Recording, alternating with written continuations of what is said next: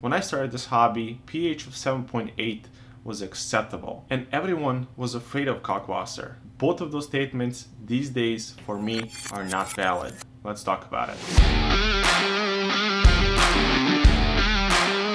The biggest problem us reefers are dealing with these days is that artificially raised carbon dioxide in our homes, which will make our tank water more acidic, which will make our corals grow more brittle, thinner, and even bleach them in certain levels. Which means there's two ways we can deal with our problem. We can either combat that high carbon dioxide levels in our house, which we can easily do just by opening our windows or even installing the air exchange unit, or we can combat that low pH that we're having in our tanks, which we're going to talk more about in this video. There's a few things that we can do so we can raise that pH in our tank. We can raise our alkalinity, use the two-part additives that have soda ash in them instead of sodium bicarbonate, and that way, just by you taking care of your alkalinity and calcium, you'll raise that pH as well. Since during the evening our tank water gets more acidic, if you're running a refugium, run those refugium lights in an opposite cycle from your main lighting. One single piece of equipment is going to help you filter your tank and raise that pH is your skimmer. What skimmer is going to do is going to degas all that excess carbon dioxide, and by doing that it's going to raise pH in your tank. There's few upgrades we can do in our skimmers to can help us combat that low pH. First thing what you can do, you can have a line coming from outside and feeding into your intake in your skimmer, or you can tape your skimmer from the top and just tape all the holes on top of your skimmer and have just one line coming out of it going back into your intake in your skimmer, and that way you can recirculate that air that's coming out of the skimmer back into a skimmer, which is rich in oxygen and low carbon dioxide.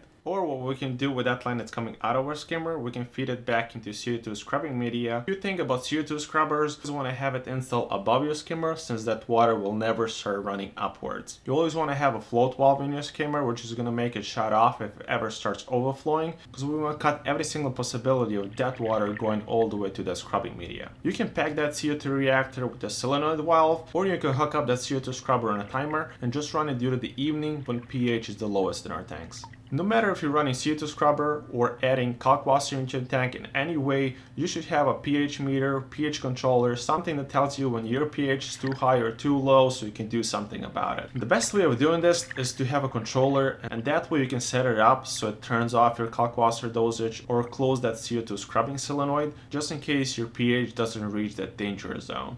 I have been dosing Kalkwasser for years now to successfully raise that pH in my tank, since Kalkwasser is not forgiving if using a poor technique of dosing it, like for instance put in your ATM container. Just use a high quality dosing pump, maintain it regularly, and you shouldn't have any issues. If you're using a clear liquid of Kalkwasser to make up for all your evaporated water, I suggest for you to have a backup of the same pump that you're using right now as well. I started dosing my Kalkwasser just by dosing the clear liquid from the jug. If you're gonna do it this way, make sure to put that Kalkwasser in the biggest vessel that you can fit underneath your stand. Since Kalkwasser is not as potent, so you're gonna end up dosing a lot of it. You should always dose your Kalkwasser very slow and dose it in a high flow area in your tank. Since I'm using my Kalkwasser to make up for all of my evaporated water, I've been using fan and dehumidifier for all those hot, humid summer days. And that way I can match my summers and winters and have that equal evaporation rate during both of those. If you guys like this video, feel free to like it, subscribe, go and check out all my other videos from current Acropora series,